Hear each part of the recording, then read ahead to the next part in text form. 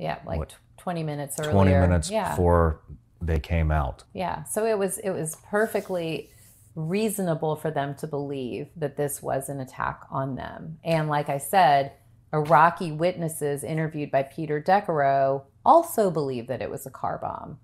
So, I mean, the thing is, the standard for self-defense was met.